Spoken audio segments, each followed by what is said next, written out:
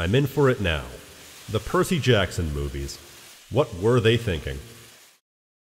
So, the Percy Jackson Disney Plus series is coming out. At time of writing it hasn't come out just yet, but I actually have some faith that it'll be good. Not everything I've seen has left me frothing at the mouth, but I haven't seen any major red flags, and Rick Riordan is heavily involved creatively, which is good. But no matter the quality of it, there's at least a guarantee that it'll be better than the two movies that 20th Century Fox made. I'm gonna try and keep this as succinct as possible, but there's a lot to unpack here. I was a big Percy Jackson fan in high school. I was never much of a reader before these books. I would read, but I would never mentally internalize the things I was reading because, let's just say I'm something of a demigod myself. But then I got the Percy Jackson books for Christmas in freshman year, and it was the first book series that I've ever been truly entranced in. And once I graduated from high school, I didn't really have time for casual reading anymore, and I fell so far out of the loop that I didn't even realize until 2022 that Rick Riordan had written an entire third series, Trials of Apollo.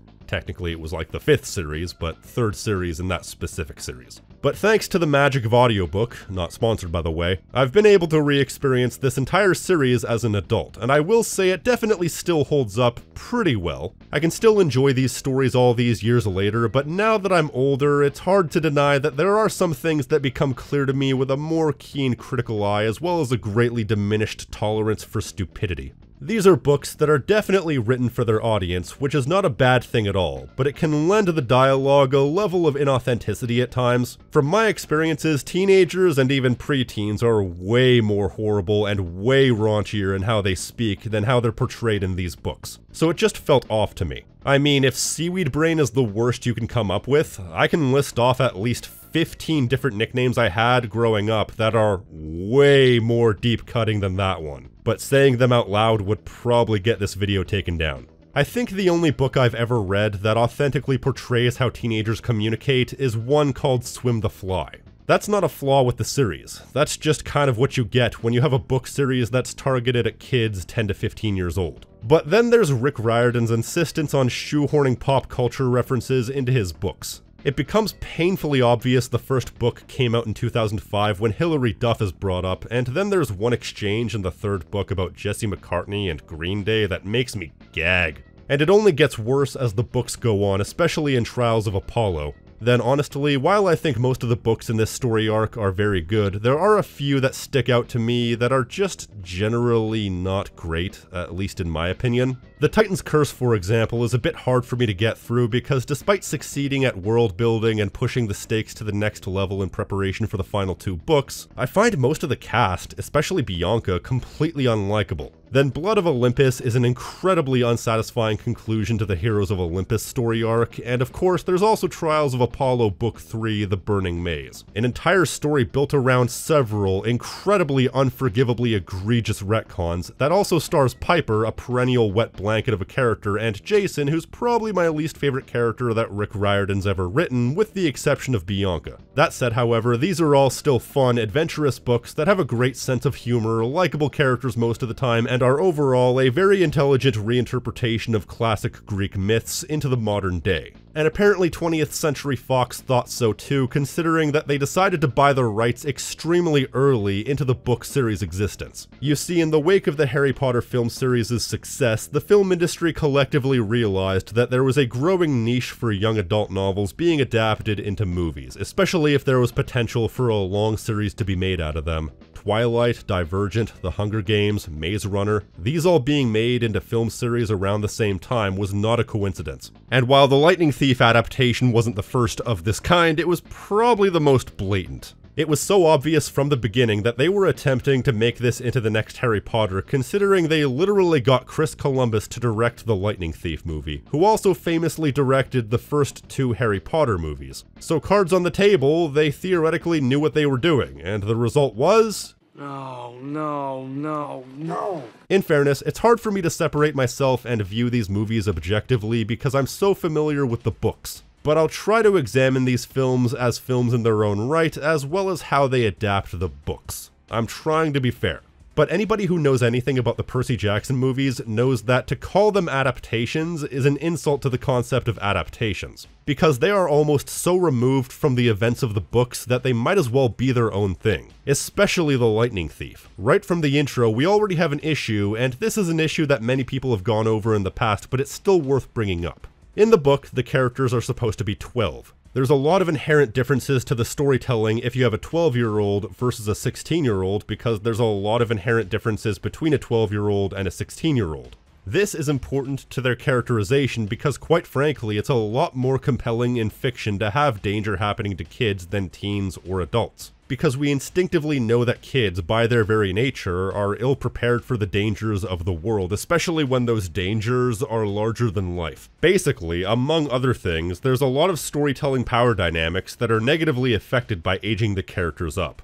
Plus, the age of the characters helps the target audience identify, seeing as this series was targeted at a preteen audience. But most of all, their personalities and growth as characters is tied to their ages. Childish rivalries, immaturities, bullying, insecurities over your friends or how you compare to your friends, jealousy, the process of maturing, the process of growing feelings for people as you grow older. These are all inherent themes within the books that work because in younger characters, these elements are endearing, but they don't work in people who are already more mentally mature. So you either risk having your characters be completely unlikable, or you have to completely uproot the personalities in order to have them fit a different age archetype, skipping a lot of the character development and essentially forcing these characters to be almost completely unrecognizable. I would say they chose the latter in this case. I understand that with the way movies are made, it's probably hard to incorporate child actors who grow in accordance to the characters they portray, because it's easy to make a 25-year-old actor look 16, but it's impossible to make a 16-year-old actor look 12. So there's the risk of them aging out of the roles too quickly, along with all the other issues with child actors, but that's still no excuse to completely uproot this very central aspect to the stories, especially when this is Chris Columbus we're talking about, a guy who made really good movies working with child actors. Sadly, I think Logan Lerman would have been a great choice to play Percy had he been younger.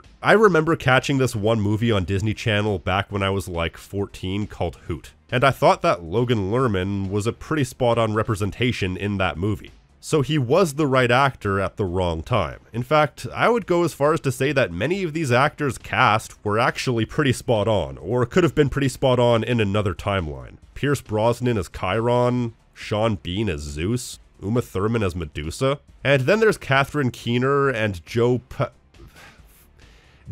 as Sally and Gabe respectively. Those two nail the dynamic of the too good for this world wife and the abusive husband. My only criticism is that they didn't go nearly far enough with these two, because in the book they go to some really dark places, which added a cathartic sting to Gabe being turned to stone. Anyways, I could go on talking about how great the cast was here. I think the one who was almost unrecognizable, but in a good way, would be Brandon T. Jackson as Grover, because, to be honest, this version of Grover is actually much better than the book's interpretation in my opinion. Not gonna lie guys, my recent revisits to the series really shed a light on how I really don't like Grover much. I know, boo if you want. I find that he's a bit of a priss and is extremely preachy, so turning him into a sassy, smack-talking, comedy relief best friend archetype to me is cliched, but an upgrade. Plus, Brandon is super charismatic, so what could have ended up being super eye-rolling ends up being actually very charming. But probably the most baffling character change, but in a bad way, would be Annabeth. The problem with Annabeth's character in the movie is that they essentially folded her character and Clarice's character together. Clarice in the books was a child of Ares who targeted Percy because he was the new kid. However, Percy ended up embarrassing her via toilet water, which essentially kickstarted a years-long rivalry. She was an important foil and was extremely central to several of the stories. Not having her be there from the beginning either uproots the story or makes her sudden inclusion as an important character later on come clean out of nowhere. And by combining these two personalities into one character, it makes Annabeth come across as completely inconsistent, and at times like she's not even human. Alexandra Daddario is great, but this ain't it, Chief. She might as well have been Clarice, considering that despite paying lip service to being the daughter of the goddess of wisdom and strategy, it doesn't come across in her actual actions. Take the creek scene during the Capture the Flag game, where Percy gets his ass kicked and self-heals, for example. During this entire scene, I'm wondering what the hell her strategy was supposed to be. wait for somebody to walk over and then beat the crap out of them? My mother is goddess of wisdom and battle strategy. Right. What I loved about the book version of this scene was how completely regardless of Percy's own well-being, Annabeth knew that Clarisse had a grudge against Percy for the toilet incident. So she stationed Percy in an obscure corner of the battlefield, knowing that Clarisse and her goons would go after him, leaving a gap in their defenses. It was a good scene that characterized Annabeth as fiercely intelligent, but also somebody who had no perspective for other people. The way it's portrayed here makes her come across as brash and kind of stupid in all honesty. Like, she has no actual plan. She just pops up when Percy pops up. In fact, I don't think she ever comes up with a plan in either of these movies. Percy comes up with more plans than she does, and he's supposed to be the dumb one. The exclusion of Clarisse from this movie is one of the many omissions and alterations they made. Talk to any fan of the book and they will tell you that this is the worst part of the movie. They had absolutely no respect for the source material. Clarisse, an important antagonistic foil for Percy, not in the first movie. Ares, not even in the movie, which means the abandoned theme park scene isn't in the movie, which was an important scene for characterization and future plot. They instead replace it with a scene in Nashville, which is funny because they still have a scene in a diner, just without Ares. The entire thing about the shoes that Luke gave Percy being cursed so that they were supposed to pull him into Tartarus, and also the part about Percy giving them to Grover, none of that was mentioned, and guess what? Kronos' entire involvement in the story is omitted. Annabeth's history with Luke is omitted, as is her fear of spiders, and even her cap of invisibility, all of which puts a significant dent in her story importance. There's so many aspects missing or completely removed that would have greatly improved this movie. I've heard it said that Percy's one-on-one duel with Ares on the shoreline of the Santa Monica beach was almost tailor-made for cinema. Most damningly, the entire concept of the mist is omitted. The mist, if you don't know, was in the books this magical veil that separated the magical world from the mortal world. Mortal minds couldn't comprehend the world of gods and monsters without it completely breaking them, so the mist acts as a filter in order to make the magical world appear as mundane to mortals. You might see a hellhound as a poodle, for example. And it's a genius idea that essentially quashes any question about how the magical world can coexist with the human world and not have it incite mass panic. The list goes on and on and on. It all comes across as so disrespectful. You gotta wonder why they even bothered licensing the book when they clearly didn't even care. Okay, with that out of the way, what do we got here?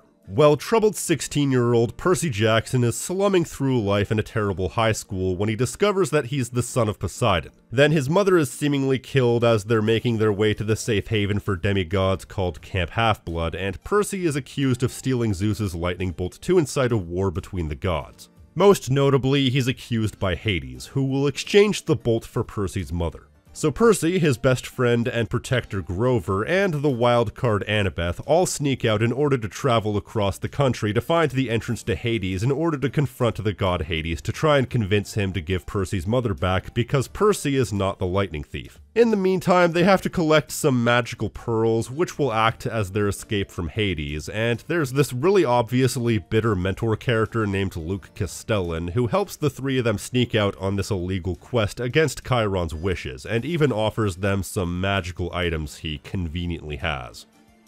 And if that isn't a crimson flag, I don't know what is. I think once you strip out all the external context and examine this movie for what it is, well, get ready for some damning with fine praise. It certainly has its moments. There's some genuinely good lines that cracked me up. Only use it in times of severe distress. This is a pen.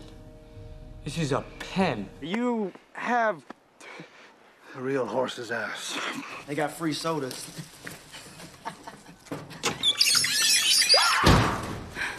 Okay, that's nasty. But otherwise, I feel the whole movie just has a very safe and obvious element to it that makes it kind of boring. You have a scene where somebody cuts the heads off a Hydra without knowing the Hydra can grow its heads back. You have a series of scenes in Hades where the entire place is modeled after Christian hell. It's even referred to as hell in some instances, which is both inaccurate and insultingly standard. What will you do?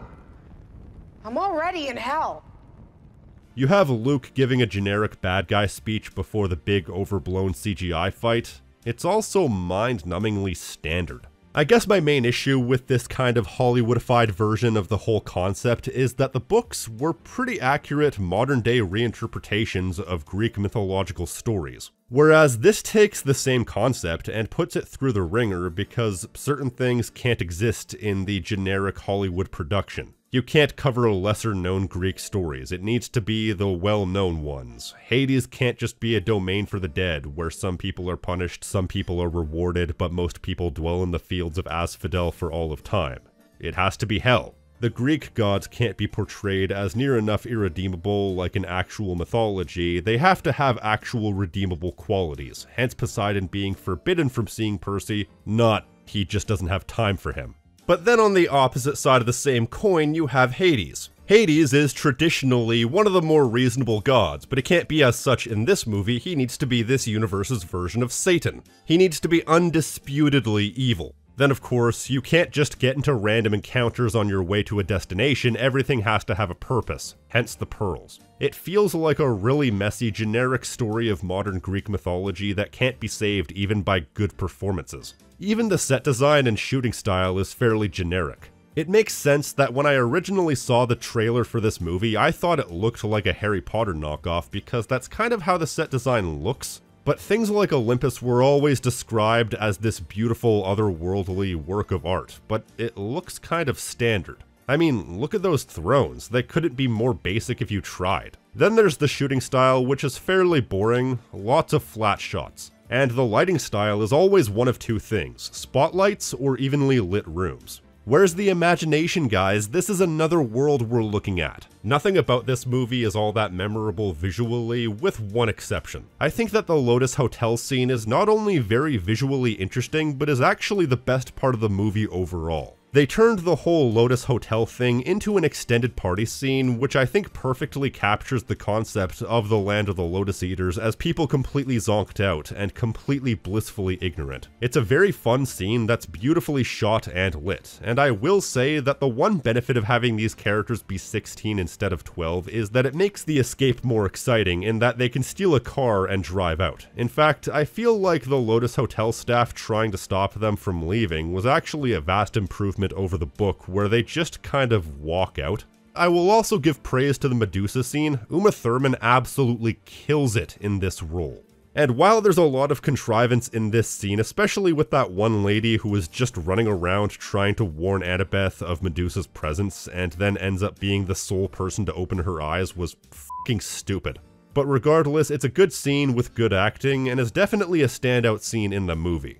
Is there anything else I can really praise? I thought the CGI water healing was pretty cool. In fact, I think the CGI generally is pretty good, even despite this movie being somewhat on the lower end of production cost. I like the part where Grover hits Smelly Gabe. I guess I liked the ending stinger with Medusa's head in the fridge. So there's definitely a lot of individual moments that are good in a vacuum, none of which really save the movie from being utterly bog standard. But you want to know what I actually think the most damning flaw with this movie is? In this instance, the entire evil scheme of the main antagonist doesn't actually make any sense. The entire lightning bolt theft was supposed to be a false trail. Luke sends Percy and co into the underworld with the bolts, and this is supposed to result in Olympus going to war. But like, what stake does Hades have in all this? You know, him being the one to set off the quest by showing up in the middle of camp is a giant plot hole because there's no way Luke knew that was going to happen. If not, is Luke just making up his plan as he goes, or something? If so, it makes Luke's entire plan, which was already vapid as hell, revolve around a severe amount of coincidence. First of all being that Hades wanted the lightning bolt to begin with, and was gonna have leverage against Percy. What's his plan here? If Luke's plan was to cause a war between the gods by taking away the bolt and nothing else, then in that case, the biggest plot hole is, why give it to Percy at all? What's the benefit in having him bring the bolt to the underworld? Hades wanted to return the bolt just as much as Percy did. That is until he randomly flips on a dime and decides he wants to rule Olympus. You could say he's lying, but there's no indication of that. It comes across as merely inconsistent characterization. But the gods were gonna rip each other apart regardless of who had the bolt, so why send Percy and company on a wild goose chase? On a side note, a really notable nitpick. The entire reason they survive the conflict with Hades is because Persephone saves them. But Persephone is not supposed to be here. Per the marriage agreement between her and Hades, she spends the fall and winter with Hades, then spring and summer is spent in the overworld. She even alludes to this, and yet this movie takes place in late spring and she's still in Hades. So like, what gives? Shouldn't they at least have the barest understanding, or at least desire to be accurate, to Greek mythology within this movie? Anyways, back to Luke. Possibly my biggest criticism for his portrayal as the villain is thus. Why did Luke reveal himself as the villain in the end? If his first plan failed, why did he have to give the big bad speech and then fight Percy in a stupid overblown CGI boss fight? He could have feigned ignorance, bided his time, and waited until his next opportunity if he was still ostensibly innocent. Oh, well, he planted the bolt in his own shield, so obviously they were going to suspect him. Well, that just further begs the question of why did he plant the bolt in such a way to immediately incriminate himself when it was discovered? Luke is an idiot! See, it's not just the fact that this movie is completely inaccurate, it's the fact that once you start removing key elements from the story, the plot ceases to make any sense. And can I just say, Luke is such an obvious villain. Whatever subtlety was there in the book has been completely and utterly ripped out. He's openly antagonistic and resentful towards the gods, he's obviously a rule breaker, he has sort of a sly, I'm not telling you something undercurrent to his performance. This guy couldn't be a more obvious bad guy if he had a shirt on that just said Judas. This entire movie has a severe lack of subtlety, but this is the most egregious. So yeah, I really don't have much good to say about this movie, and I feel like it could have been so much more. It all comes down to that aspect of taking a good fantasy adventure novel and making it into generic Hollywood plop. Most people will say this movie fails as an adaptation, but it's good in its own right.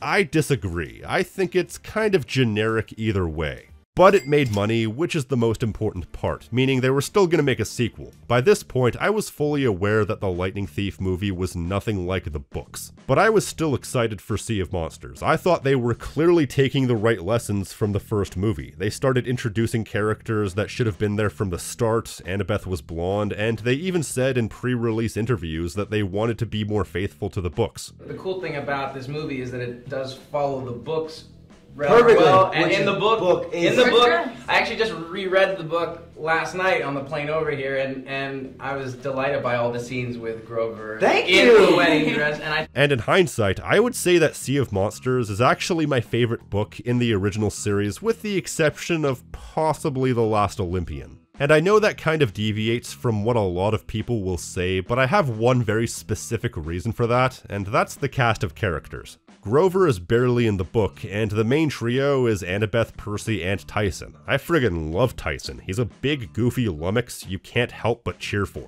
So just for that alone, I loved the book. Meaning, this movie had a lot to live up to. So how did it turn out? When I went back and re-watched this movie in preparation for this video, I had the flu. Like a really bad flu.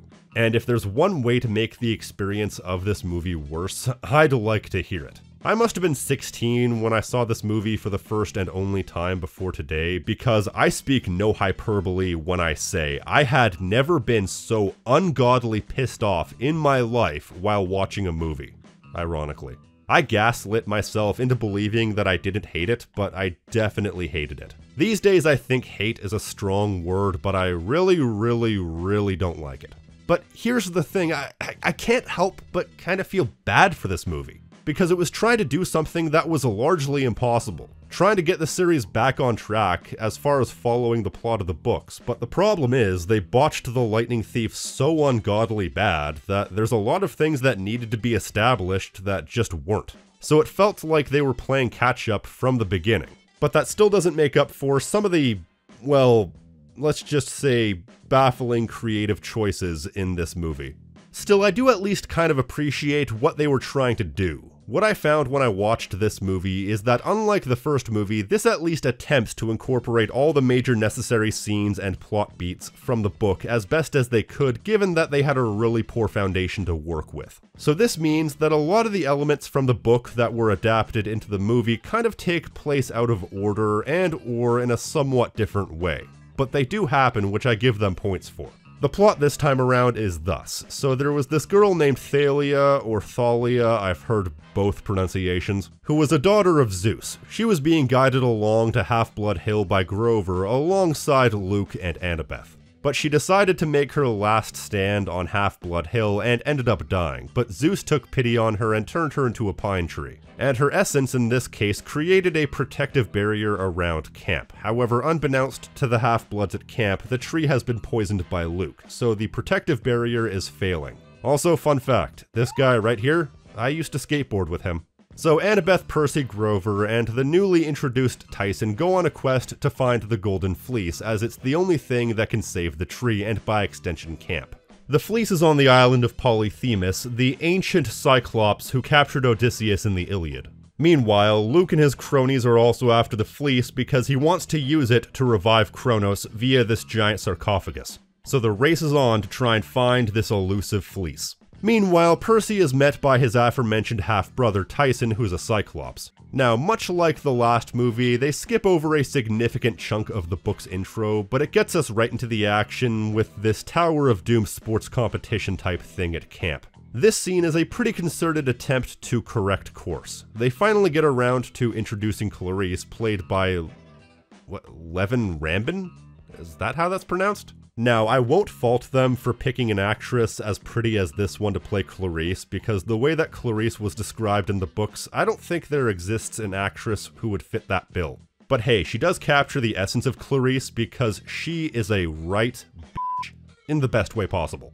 Either way, there's no doubt in my mind that adaptations like this do need to cut straight to the point in order to get the story into a 2-hour format, and in that regard, this is an example of something that's a completely unique take, but is an incredibly effective scene. It's exciting and pretty well shot. Plus, it succinctly explains the differences in characterization between Percy and Clarice. Percy is loyal to a fault, willing to save other people even if it negatively affects himself, and Clarice is so competitive she'll take a victory even if it's a tainted victory. Plus, the action is punctuated by that one Fall Out Boy song that you could not get away from in 2013. You know the one. We're also introduced to Dionysus, played by Stanley Tucci, who is f***ing amazing! This right here is the absolute best line in the movie. You know, the Christians have a guy who can do this trick in reverse.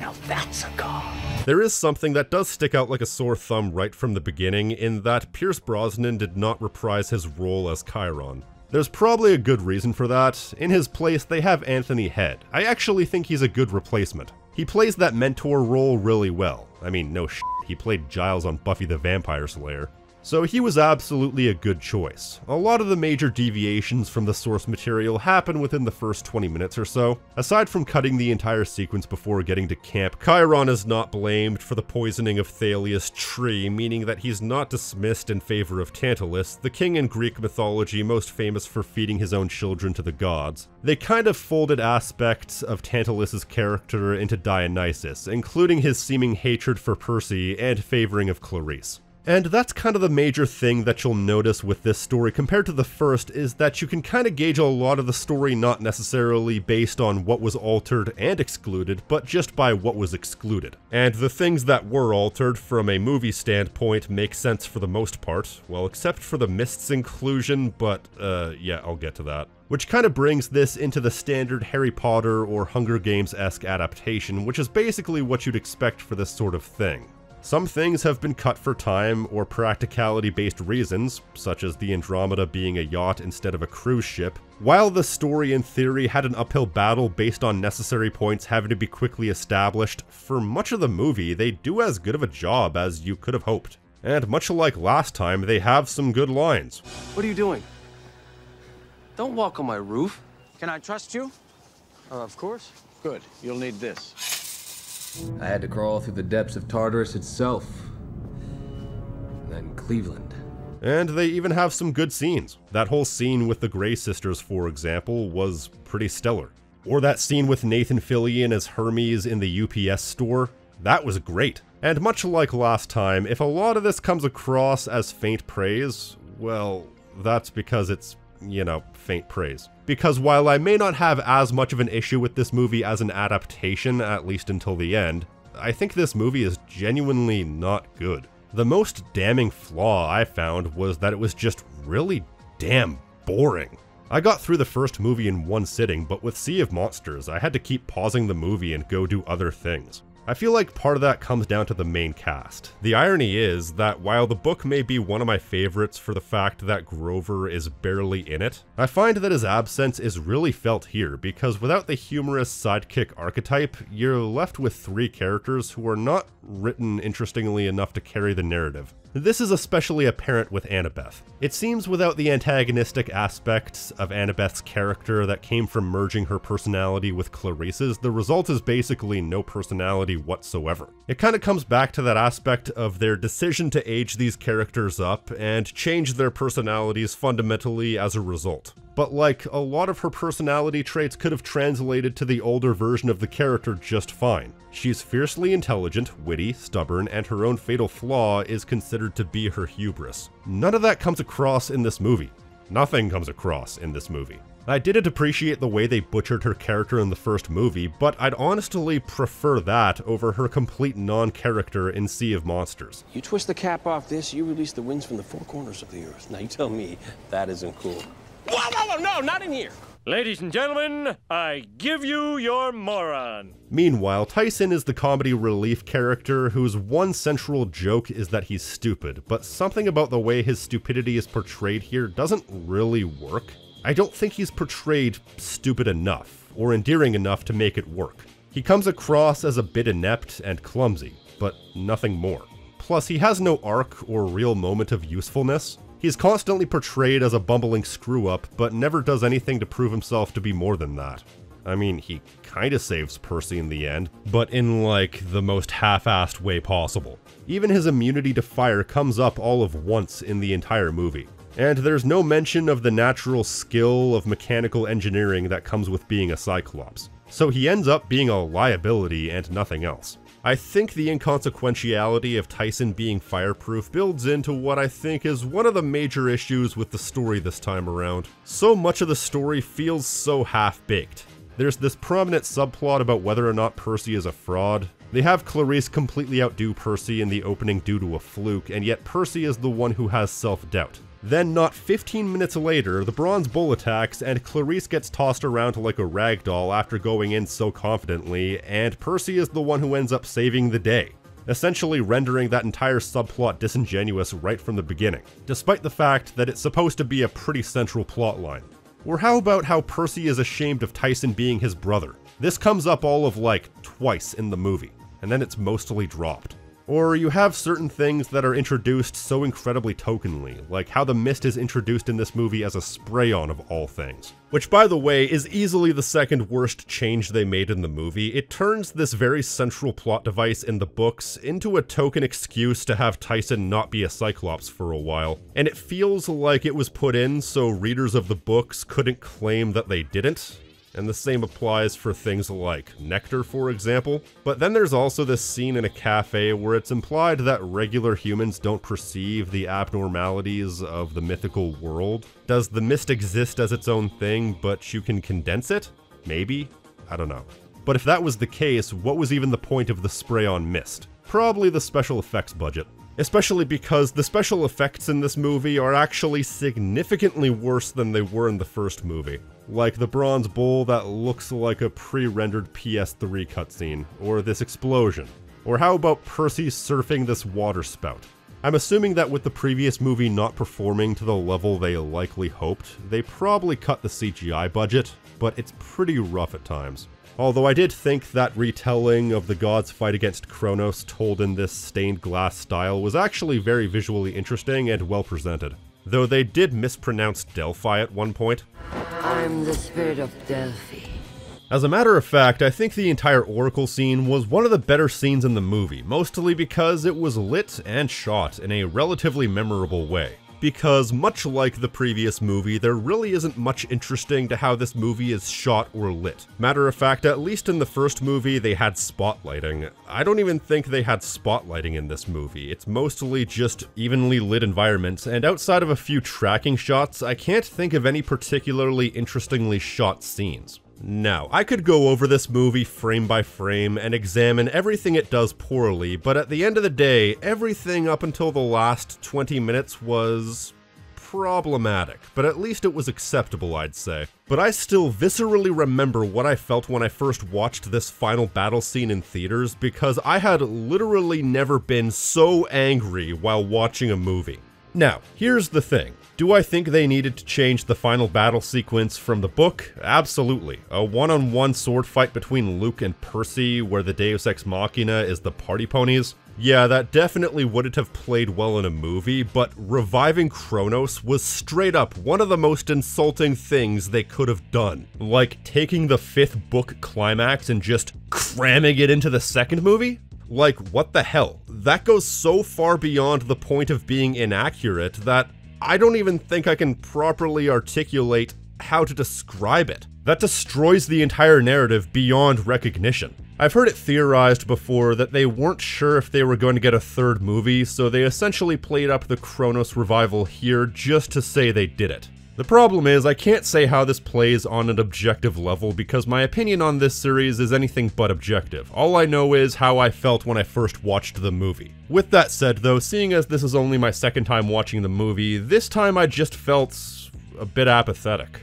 I just don't have the capacity to be outright mad at media anymore. With that said, this is a case where I feel the finale of the first movie would have fit better, because a big overblown CGI battle between Luke and Percy would have actually worked. And by doing that, you may have even had the time to include Polyphemus in there somewhere. Polyphemus is genuinely the biggest loser in this entire movie. His entire subplot, his near blindness, his attempts to marry Grover thinking he's a female Cyclops, and the entire fight is blown off in like, what, 5 minutes or less? That is so lame considering how much of a big deal he's supposed to be. This is his island, it's his fleece. Plus, it maybe would have served to make Luke come across as a lot less stupid than he does here. I mean, genuinely, Luke already came across as a complete idiot in the first movie, relying on a lot of coincidences and then revealing himself to be the villain when he really didn't need to. But he continues to be the dumbest antagonist in the history of media here.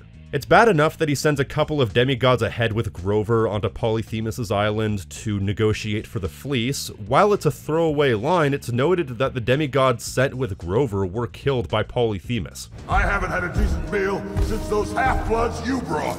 And this stupid fleece is supposed to lure satyrs! Meaning that Luke is actively a liability to his own army. But then his stupidity reaches critical mass when Kronos is revived. Apparently he didn't establish any sort of allyship with Kronos before reviving him, and so after reviving him, Luke ends up being eaten alive. And it's such a shame too, because Jake Abel, whatever, has such a deliciously sinister delivery to his performance. Now that he's dropped any pretense of being a good guy, everything about his performance as a villain is stellar. Turns out you're not the only half-blood who's hard to kill. You know, prophecy.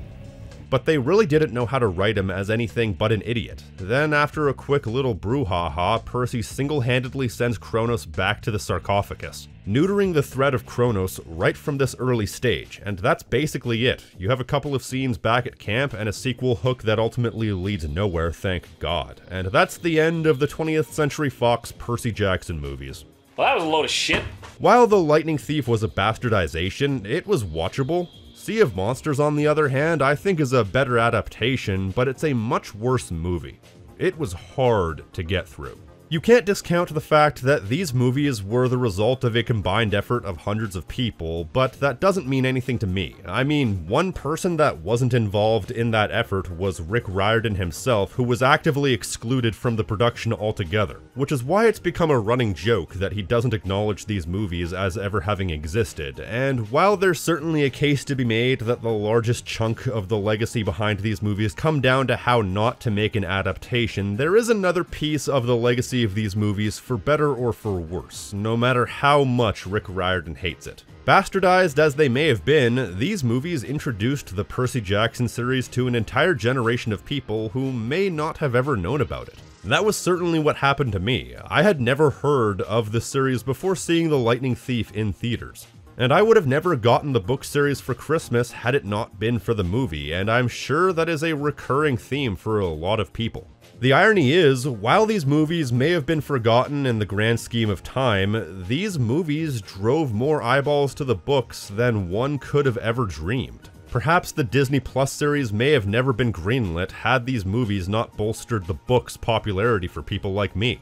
Which is honestly, all told, the best case scenario, opening the door and bringing some exposure but leaving no lasting impact. And hey, I look forward to watching the Disney Plus show. I have high hopes for it, especially because Rick Riordan is actually involved this time. And while there were a few things with the trailers that made me cock an eyebrow, I believe that whatever alterations are made this time around are going to be for a good reason, not for a lack of respect for the source material. That is, unless Rick Riordan is secretly a masochist. That's all I've got. If you like what I do here and want to support the channel, you can like this video, leave a comment telling me what you think, subscribe, and hit the notification icon so you're always up to date on what I'm doing. And if you want to support the channel in a more direct fashion, you can pledge to my Patreon for unique perks and rewards such as early access, Discord benefits, exclusive content, and more, along with these fine folks right here.